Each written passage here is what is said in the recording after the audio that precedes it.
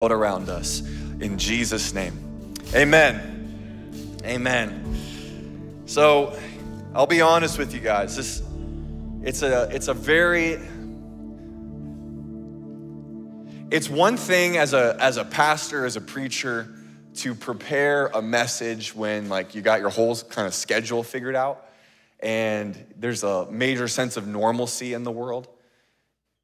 Like that's convenient, right? Like you kind of, you can craft an illustration a little bit more intentionally, but then all of a sudden, when something like what we all just went through over the past couple of days occurs, you got to be a little bit more spirit-led. So my prayer, guys, could you just be gracious with me today and patient?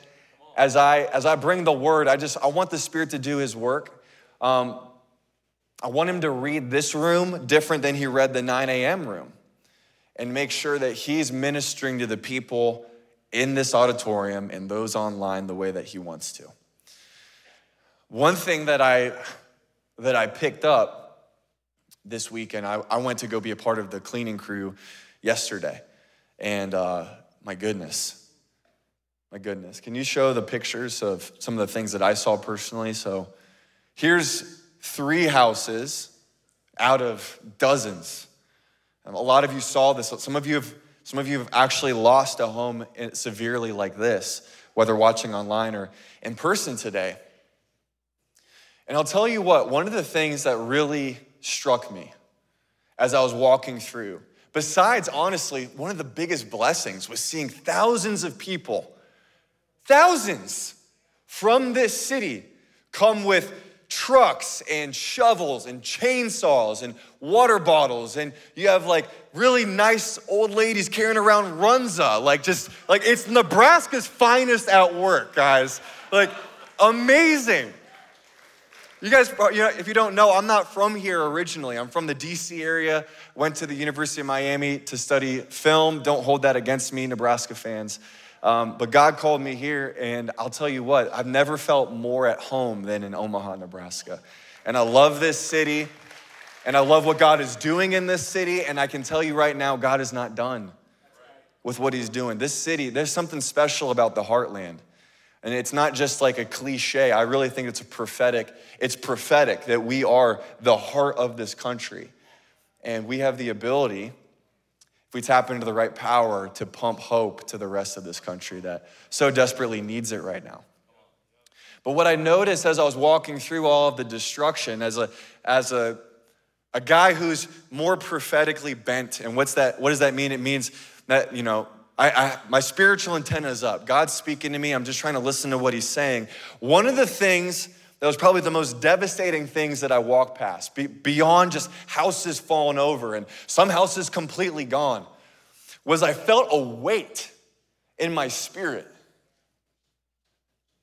And the weight in my spirit was this question, this demonic question. It's like I could read people's minds. I could read people's hearts. This question that was just hovering over this entire area of Elkhorn and Blair and Bennington. And the question was, where was God? If you're taking notes, and if you're not taking notes, I would encourage you to take notes today because it's not a coincidence that you're here. The Holy Spirit brought you here today. He wants to say something to you. And my encouragement to you, and whether you're watching online or in person, is that you would lean in and grab whatever God wants to give you. Because God wants to give you a word today that will change everything in your life if you're willing to receive it. And here's the first word I want you to write down. God is not my enemy. Can I get an amen from somebody? God is not my enemy. This is what it says in John 10:10. Jesus said, one of my favorite scriptures, because it brings so much clarity to what's happening in the world, to all of the devastation and destruction and depression and disease and death and decay. This scripture just makes everything make so much more sense. Jesus said in John 10:10, he said, the thief, the devil, he's the one who came to steal, kill, and destroy. Jesus came with one MO. And his MO was to bring life and life to the full. Is anybody grateful that Jesus is a life giver? That Jesus is not a destroyer. Jesus came to destroy one thing, and it was to destroy the works of the devil. And as I'm praying and as I'm in worship, one of the things that the Holy Spirit downloads to me is that what we're experiencing in this city is more than a natural phenomenon. I really believe it's majorly in part a supernatural phenomenon. I believe that what this city has walked through and will continue to walk through will be the effects of spiritual terrorism. What do I mean by that? You see, whether you realize it or not, you and I were placed on planet Earth in the middle. We were born in the middle of a cosmic battle, of a spiritual war. And this war is not between Israel and Palestine. This war is not between conservatives and liberals, between Democrats and Republicans. This war is a spiritual war between two kingdoms, the kingdom of darkness and the kingdom of light. And this battle has been raging before the first human beings stepped foot on the planet. And whether you like it or whether I like it or not, we are in this war. There's no middle ground, there's no man's land, and there is no fence. We're going there today.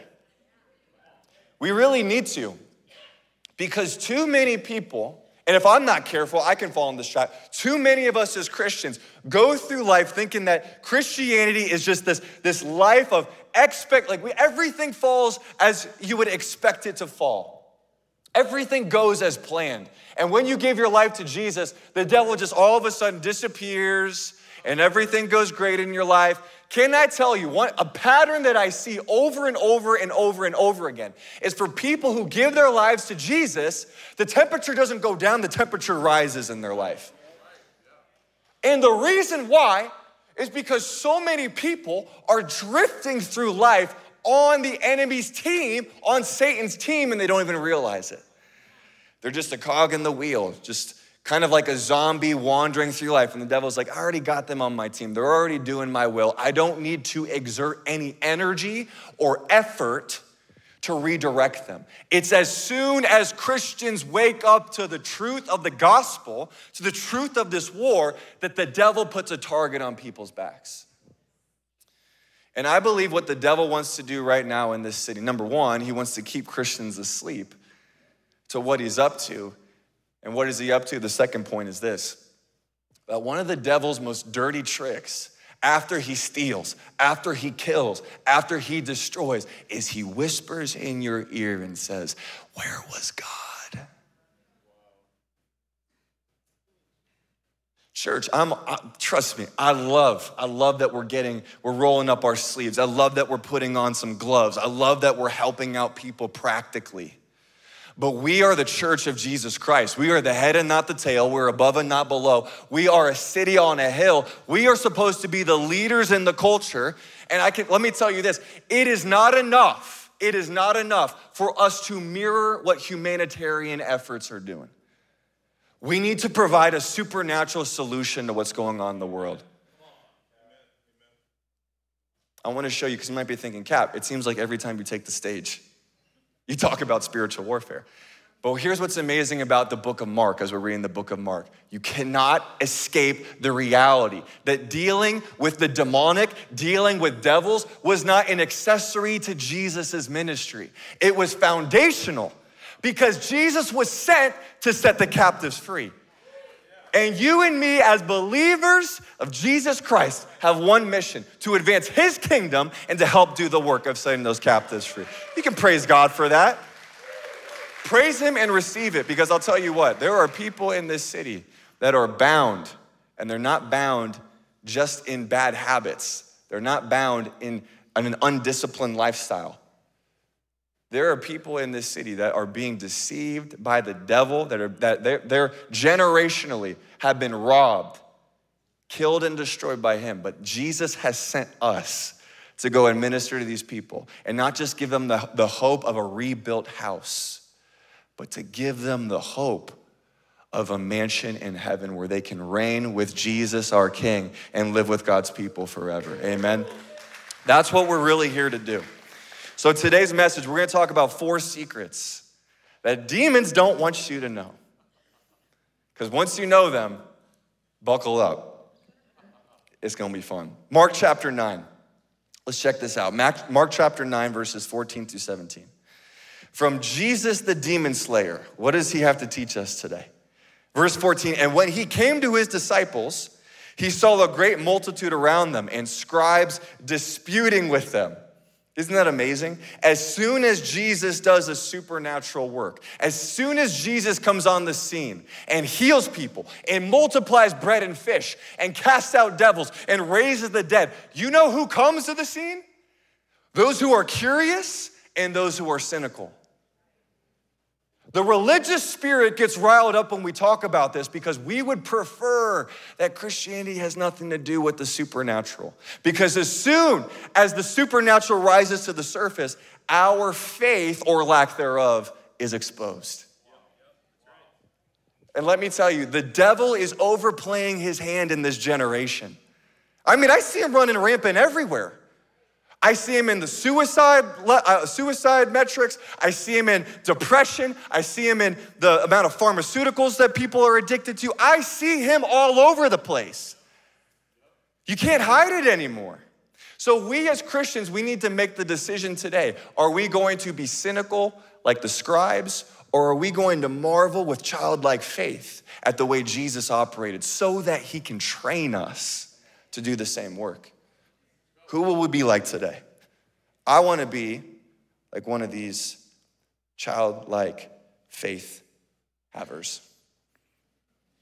How would you say that? Childlike faith havers. So you can write in your notes, I'm a childlike faith haver in Jesus' name. So here's what it went on to say.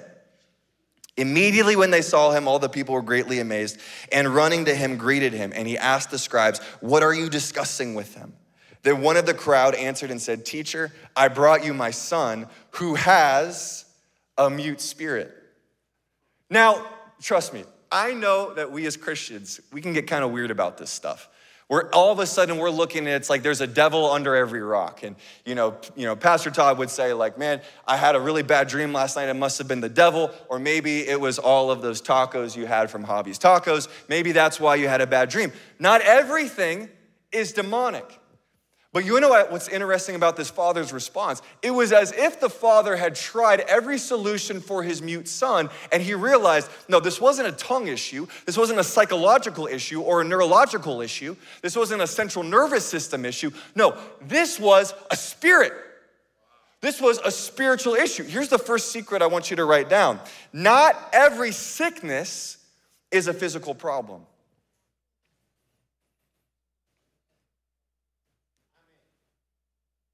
I want you to think about this. This is what it says in Acts chapter 10, verse 38. It talks about Jesus, about God anointing Jesus of Nazareth with the Holy Spirit and with power, who went about doing good and healing all who were oppressed by the devil, for God was with him. You see, we see throughout Scripture that there are certain physical infirmities. And by the way, I'm not against medical doctors. I'm not against medicine. I'm not against pharmaceuticals. I'm not against any of that stuff. We see examples in Scripture of how God prescribes solutions to people's physical problems with medical needs. I'm not against that. Luke is a physician, for crying out loud. I'm not against doctors, but you know what I am against? I am against trying to solve a spiritual problem with medical needs. And I believe that's what's happening in this generation. I mean, come on now. Depression, suicide rates, anxiety, through the roof. Yet we're the most medicated generation in human history. If this was the solution for every one of these problems, this number would go down. Yet it's going up. Why? Because physical solutions will only compound spiritual problems. You will never solve your spiritual problem with physical means.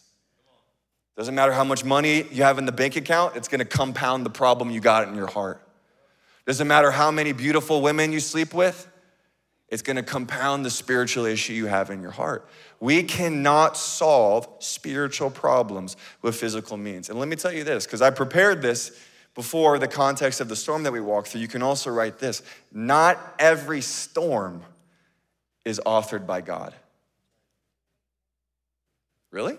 I thought he was God of overall creation. Yes, he is, but he also delegates a limited amount of power to Satan himself. I want you to think about this. You can write this in your notes. Job, the story of Job.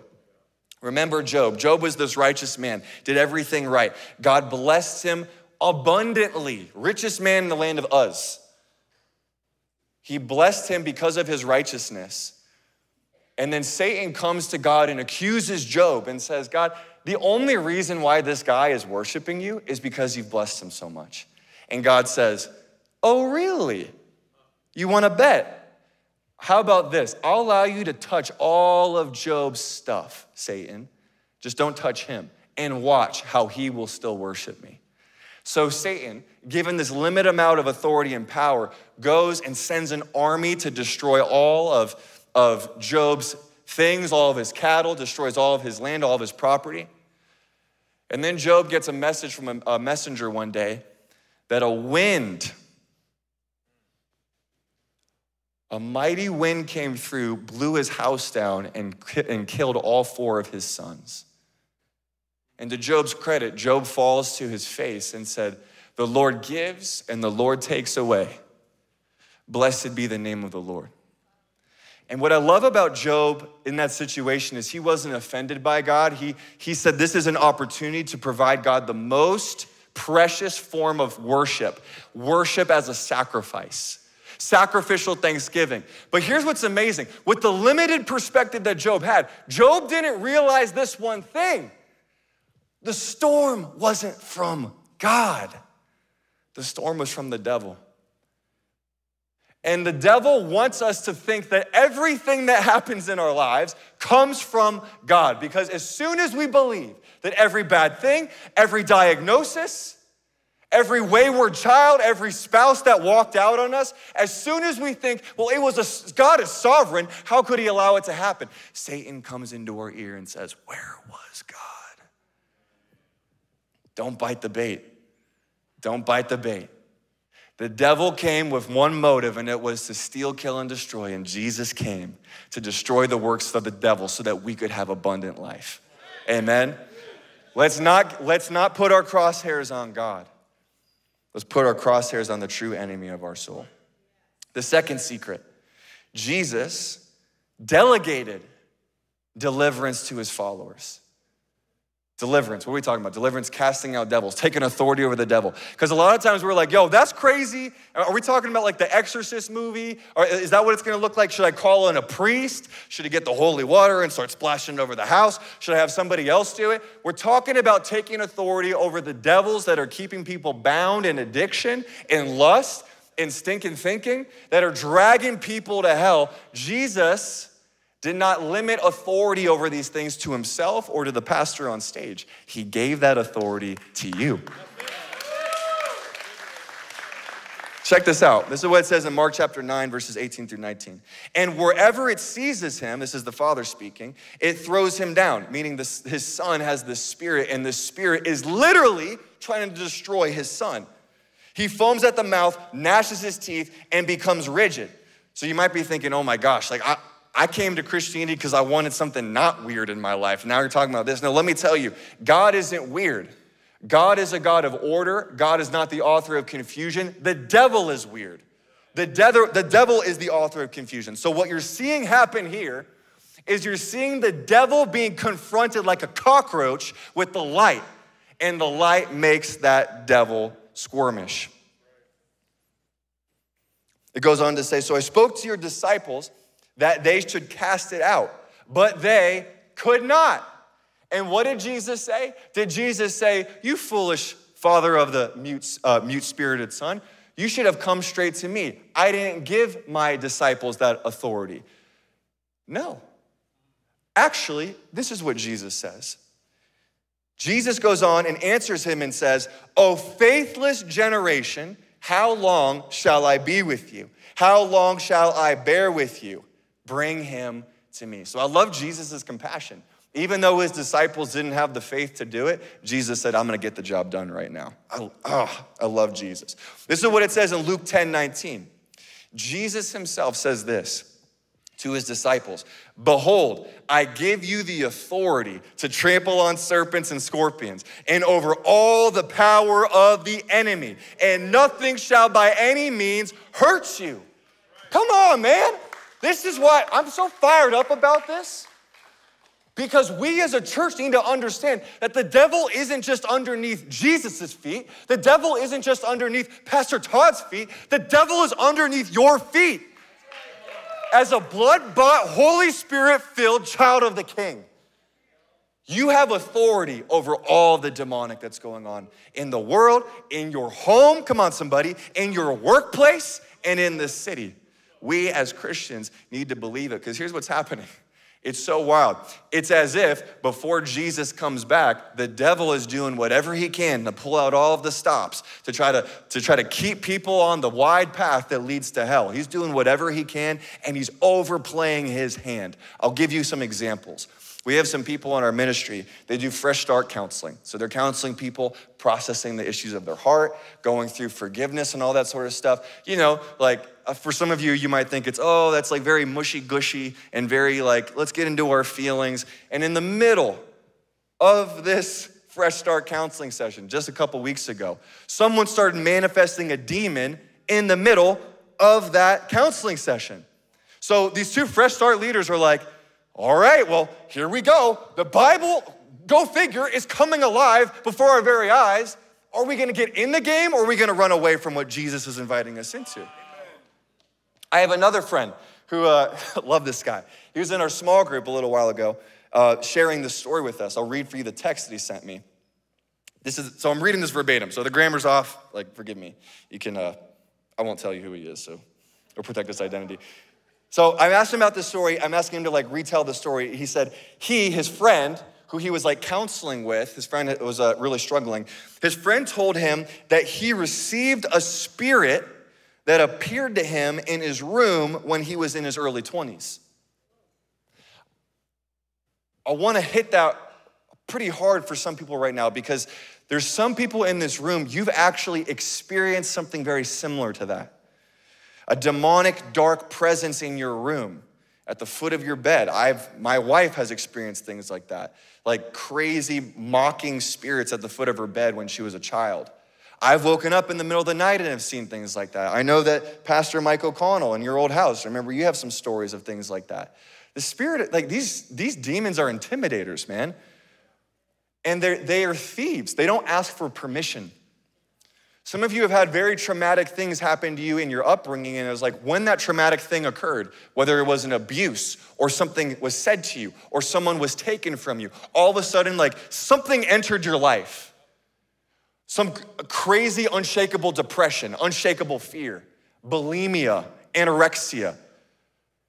These are not merely psychological issues. These are spirits with assignments to destroy you. And they look for open doors through trauma and through sin to enter in and take control and wreak havoc. But let me tell you, that is all curable because of the blood of Jesus. Jesus paid a high price on that cross 2,000 years ago to set you free. So I don't want you to be freaked out, but I hope that the Holy Spirit is bringing revelation as he's shining a light on what you've walked through and is showing you it's not you. You're not the crazy one. The thoughts going through your head, you're like, these thoughts don't belong to me. You're right, they don't belong to you. They don't belong there, and Jesus wants to evict that buzzard. He wants to set you free. He wants to give you a new mind. He wants to give you power, love, and a sound mind. I declare that over you in the house of God today, that today your portion is to come out of bondage from the devil and to come into peace, the peace of God that surpasses understanding. Because you can't give away to other people what you haven't received for yourself. Receive it now. Say, I receive it in Jesus' name. So he goes on to say in the story, his friend, this happened to him in his early 20s. He just could never feel joy, heard voices to take his own life. He had a gun and was going to do it a week before we had prayed together. He pulled the trigger and it wouldn't go off. Come on. Our God is sovereign even over the devil's tactics. He had gotten a text from his daughter right at that moment. So he knew that God had stepped in. He met with me the next day and told me this whole story, and we prayed on this back deck at our house. And by the way, he lives like on a golf course, so people are like, going up and down golfing while they're praying with each other. And so, which is, it's gonna get pretty wild. So they start praying, and he's like praying, and he says that he wanted to pray to receive Christ again. But as soon as they were praying, his friend couldn't even say the name of Jesus. And do you know why? It's because the devil, this is the third secret, the devil trembles at the name of Jesus. As soon as you and I declare and claim the name of Jesus, every knee under heaven and under the earth must bow to that name. So the devil will do whatever he can to keep people from confessing that Jesus is Lord. And so in this scenario, this guy is like not able to confess Jesus. And all of a sudden, his eyes are literally rolling to the back of his head. Like, this is nuts. Like, you think like the movies you watch on Netflix are crazy? Like, this is crazy. The Bible and real life is crazy. And you and I get to be a part of the most amazing story on a winning team. And we have nothing to be afraid of. And we have an amazing mission. And let me tell you that the harvest is plentiful, but the laborers are few. And in this moment, my friend, he's like seeing this happen. The guy's eyes are rolling to the back of his head. And he's got one of two decisions to make. Hey, let's try this again next week. Or, hey, here's the address of my church. Want to come hang out on Sunday? Maybe we can get to the bottom of this on Sunday. No, in that moment, he took his authority as a believer in Jesus Christ, as a soldier in God's army, and he said, I don't even know what I'm doing. But he put his hand on this guy and he said, in the name of Jesus, I command you to come out of him. And so seriously, he just puts his hand on this guy. Imagine what's going through this guy's head. He's like, I don't know what I'm doing. I've never done this before, but I know what Jesus did. I'm just gonna do what Jesus did. That's what it means to be a disciple. If we don't see it in the life of Jesus, if it never came out of his mouth, we don't say it, we don't believe it, we don't do it. If we are disciples of Jesus, we look at him as our motto and we say, I'm gonna deny myself, pick up my cross, and follow you in every way. And so in this moment, he does. The guy gets set free on his deck, and I'm wondering, like, all the golf claps that are happening on the golf course as this is happening. The guy confesses Jesus, is filled with the Holy Spirit in that moment, and now he's on his way, following Jesus, loving Jesus, free from that stuff.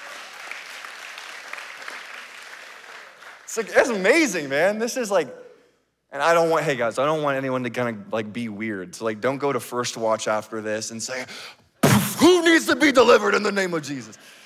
Like, I'm not telling you not to if a demon manifests, but maybe like just go in a little bit more easy before you start flipping tables, right? But here's the key that I want us to recognize. Demons tremble at the authority that you and I have. Sometimes we don't talk about this stuff in church because we're like, that's just kind of weird. You know what I mean? You know what's weird? Not doing what Jesus told us to do. Jesus told us, he said, go therefore and make disciples of all the nations, baptizing them in the name of the Father, the Son, and the Holy Spirit. Heal the sick, cast out devils, raise the dead. Go preach the gospel to all the nations. Deliverance is not a spiritual gift. What do I mean by that? We know that in the Bible, there's spiritual gifts. Some people are given one gift over another gift. Some people might have the gift of teaching. Some people might have the gift of prophecy. Some have the gift of discerning of spirits or interpreting of tongues or mercy or helps or whatever. But you know what's not mentioned in that list of gifts? Deliverance. Deliverance is not a gift issue. It is a commission issue. It means Jesus told all of his disciples, go and do this work. All of us. So what does that look like practically? Maybe you won't encounter this week somebody who's like foaming at the mouth, okay? And that'd be awesome because that can be very disruptive to what's going on in our lives, unless God wants us to go and to set that person free. But you and I can be proactive and not just reactive, okay? So we can go around our workplaces. We can go around our homes. We can walk around a community that's been devastated by the work of the devil. and we can begin taking the authority that Jesus has given us and start declaring words of life. We can start binding the devil and start loosing the power of the Holy Spirit through the words that we declare and the words that we pray. Looks like this, even in this room. Father, I thank you that no devil has authority in this auditorium. I thank you, God, that we are the head and not the tail, that we are blessed going in and blessed coming out, that we are blessed in the city and we are blessed in the field. I thank you, Jesus, that we are more than conquerors through you who love us. I thank you, Jesus, that no weapon formed against us will prosper. And even now, God, in faith, we bind every demonic spirit. We cancel every demonic attack and every demonic agenda against the people here, against our families, in Jesus' mighty name. Father, we thank you for a hedge of protection over every vehicle. We thank you, God, for a hedge of protection over every home and every bank account. God, we thank you that the victory is yours. We declare it and receive it today in Jesus' name. You see what I'm doing? You might be thinking, wow, you sound like you've been doing that for a while. Well, let me tell you, childlike faith is all you got to start with. Begin moving in faith and use your tongue to decree and declare and usher in the kingdom of God. And take it back from the devil in Jesus' name. The fourth and final secret is the devil knows that he is powerless when we have faith. Our faith in God overcomes the devil. Not faith in yourself, not faith in your prayers, not faith in the books that you've read, faith in God. This is what it says in Mark chapter 9, verses 21 through 29. So he asked his father, how long has this been happening to him? Jesus asked the father of the boy. And he said, from childhood. And often he has thrown him both into the fire and into the water to destroy him. But if you can do anything, have compassion on us and help us. I love that. I love that. I love that. Lord, how do you want to hit that? I wasn't even preparing to say this. Why do we talk about this? Why are we talking about spiritual warfare? It's not so that we can look sweet. It's not so that we can boost up our testosterone and our adrenaline and go and make war against the devil, even though those are side effects that are quite pleasant and actually very fun as you go and do this work. But why do we go and do this work? Because the love of God compels us. When you see somebody who's tried everything, every 12-step program, every pharmaceutical medication, they've read every self-help book, they've gone from partner to partner to partner to partner to partner, and there's no relief. Who are we as the church if we say, oh yeah, I don't know, I guess we've exhausted all of our efforts?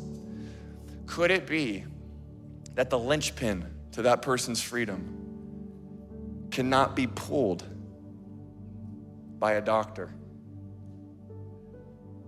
by a psychiatrist, by a counselor? Love them. What if that linchpin could only be pulled by a Holy Spirit-filled Christian who believes? What if? This is the type of testimony that the world is crying out for. All of creation groans for the sons and daughters of God to be revealed. Who are the sons and daughters of God? Those who are led by his Spirit and believe. May the compassion of God fill us so that we can be sent to set these people free. Jesus then goes on to ask the Father, he says, Jesus said to him, if you can believe, all things are possible to him who believes. And immediately the father of the child cried out and said with tears, Lord, I believe. Help my unbelief. I believe sort of. I believe enough for salvation. I believe enough for forgiveness, but I don't believe enough in this moment that the power of God is able to do this. Help me in my unbelief. And let me tell you today, if you're in that place where you've been walking in religion, lifeless, powerless religion for years, and this is stirring something in your heart, you're tired of reading the Bible and just glossing over these sections because you're like, I don't see it happen. I never seen it work. I've only seen it and I've always been cynical about it. And when I read it, it actually disconnects me from God because I don't believe this, but I'm willing. I'm willing. God, help me in my unbelief that I have this same power today to bring your kingdom down to planet Earth. I want you right now, just in a moment of humility, just close your eyes if that's you. Actually, let's all close our eyes. We all need this. We all need this.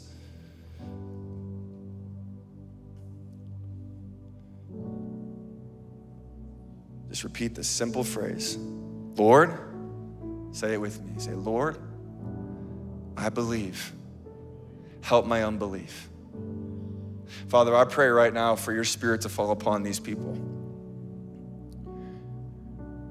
I pray, God, that you would fill us right now with a power, with an urgency, with a desire. I pray, God, that we would fall more in love with your word than ever before. We would stop trying to add to it. We would stop trying to skirt around it. We would submit to it, and we would say yes and amen to everything that you've given to us to accomplish in this age.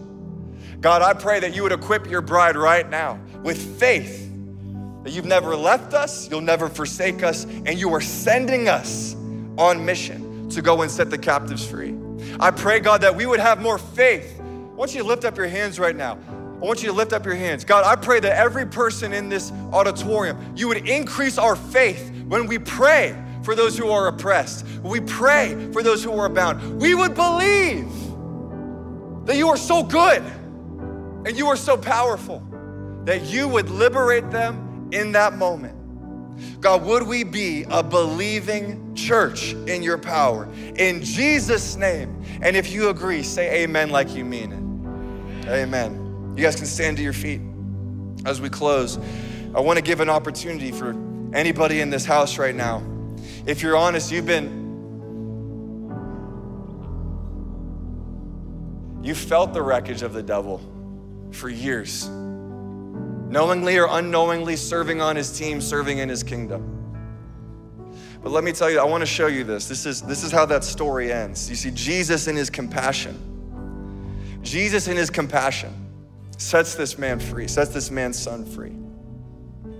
When Jesus saw that the people came running together, he rebuked the unclean spirit, saying to it, deaf and dumb spirit, I command you, come out of him and enter him no more. Then the spirit cried out, because he was getting evicted. No spirit wants to leave its home that it's been comfortable in for a while. Cried out, convulsed him greatly, and came out of him. And he became as one dead, so that many said he is dead. But Jesus took him by the hand and lifted him up, and he arose. Come on, somebody. I want you to praise God. Praise God. I want to give you a powerful picture before we close. So put up the houses again, please. Just the houses. The boy appeared as one dead. And I want you to think about what these pictures represent in your life spiritually right now. Utter destruction, hopelessness. You could have everything going great on the outside, but on the inside, if you're completely honest, your house is like a whitewashed tomb. You know that you're missing something. You know that you were created for more. But let me tell you, Jesus says, rise again. I want you to go to the next picture. When we were picking up all this trash, I heard a woman cry out from the house that we were cleaning up. And I hear her from the distance, and she says, oh my gosh, I found it. I found it. You have like dozens of people with chainsaws come around, and she's holding up this one diamond ring. She's lost everything. She holds this one diamond ring that she found underneath all of the rubble.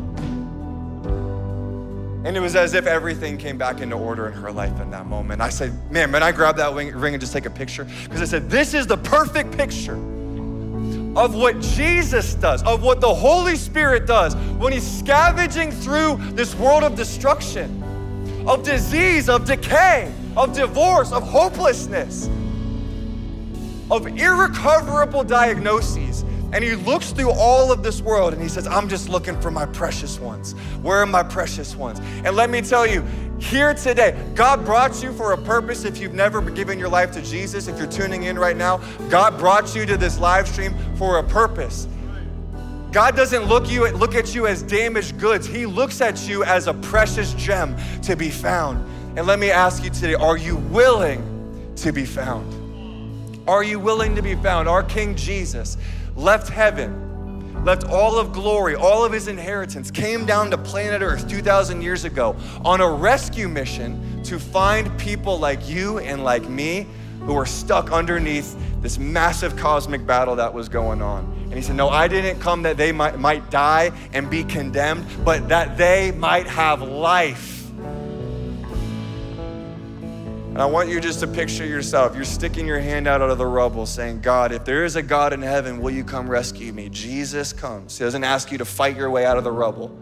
He grabs your hand and he says, follow me. Stop trusting in yourself. Just give up, just yield, surrender, surrender. Stop all of the toil. Come to me and ask for forgiveness for your sin. Wide is the path that leads to destruction, and the end of it is death for your sin and my sin. But Jesus paid a high price on a cross 2,000 years ago, bleeding out for your sin, raising from the grave on the third day by the power of the Holy Spirit, proving that the check cleared. He paid your debt in full. And all he's saying is, do you believe? Do you trust me? If there's someone in this place today that says, I'm done trusting in myself, I want to stop being a prisoner of war on the devil's team. I want to come to King Jesus. I want to receive forgiveness. I want to receive a new life. I want to become a new creation. I want to be given new desires, a new appetite for righteousness. I'm done living for the devil. I want to live for the King of glory. If there's anybody in this place that is ready to receive that forgiveness, I want you to come forward as the band plays. Band's gonna play in the background a little bit. You come forward to the front here. I'm gonna lead you in a very simple prayer to connect you with your Father in heaven. So church, be praying for those people. If that's you, come forward right now. I wanna lead you in that prayer.